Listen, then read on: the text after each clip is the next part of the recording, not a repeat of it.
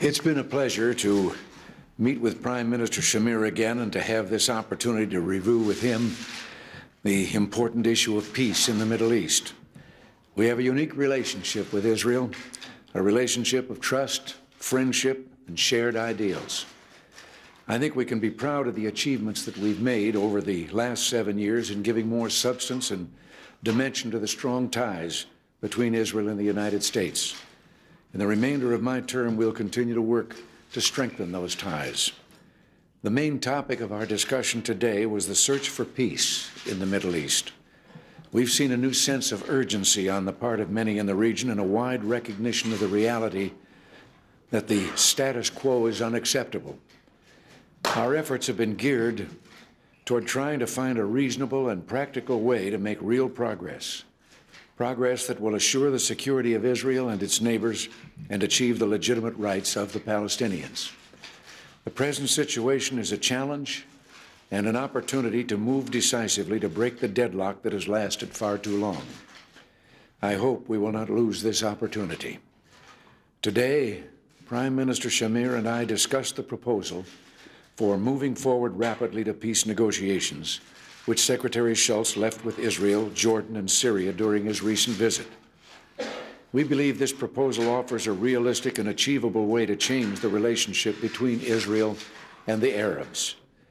It's a concrete demonstration of my commitment to finding a solution to the Arab-Israeli conflict through a negotiating process that would begin soon.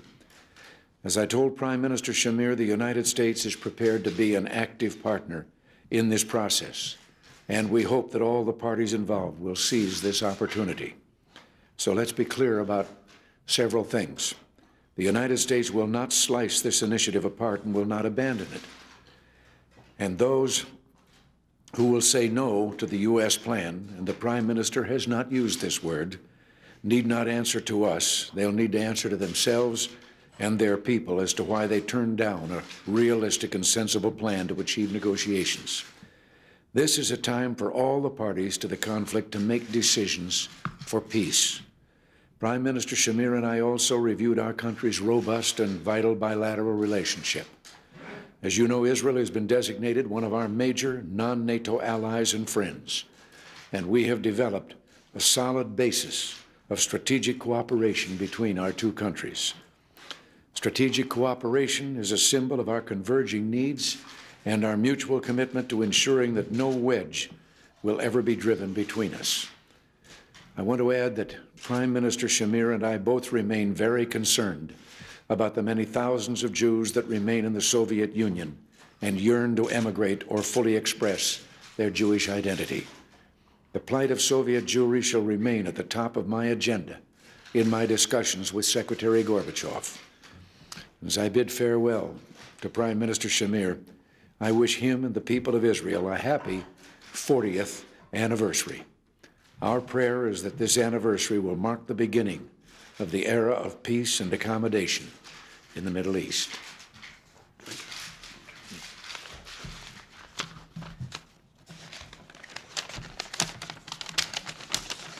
Thank you, Mr. President. This visit to Washington has given me an opportunity to meet again with President Reagan, Secretary of State Shultz, Secretary of Defense Carlucci, and Secretary of the Treasury Baker. My colleagues and I have also met with congressional leaders and other friends in the Congress, in the administration, and in the general public. I am indebted to the President for this kind invitation. It affords me the opportunity to discuss matters of common concern and to deepen the friendship and understanding between our two countries. In the talks with the President and with Secretary Shultz, we reviewed the state of U.S.-Israel relations and the efforts to advance peace in the Middle East. Mr. President, we have always been in complete agreement with the principle of negotiating from a position of strength, for which you have always stood.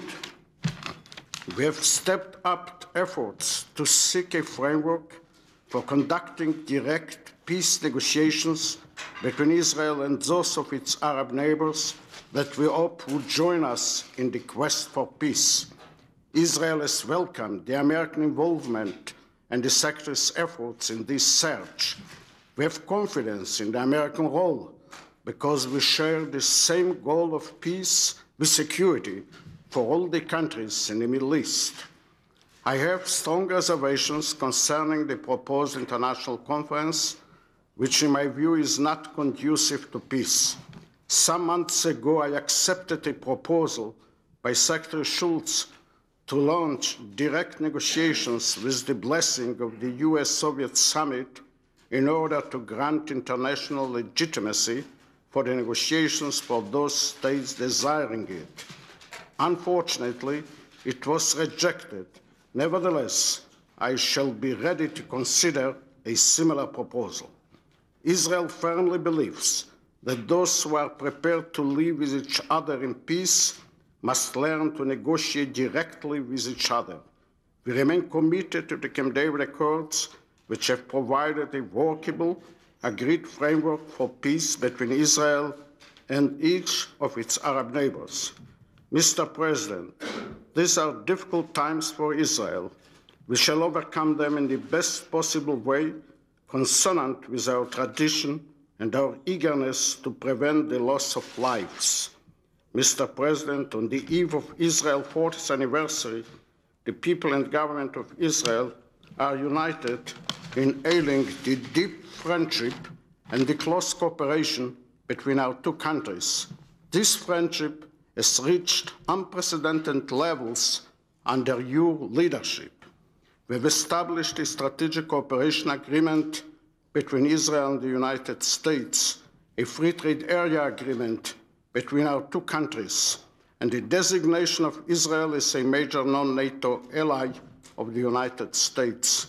We are confident that the solid foundation of friendship between Israel and the United States will remain unshaken in spite of occasional differences of opinion that may arise.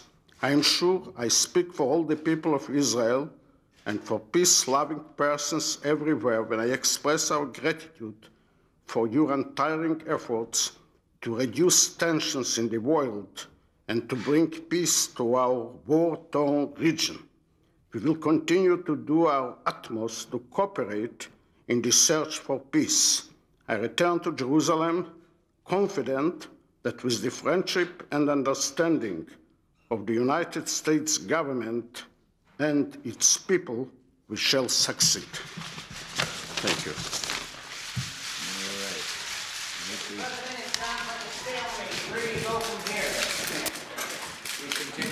Are you going to send Secretary Schultz back to the region, sir? You're going to send Secretary Schultz back? Wait to see if that.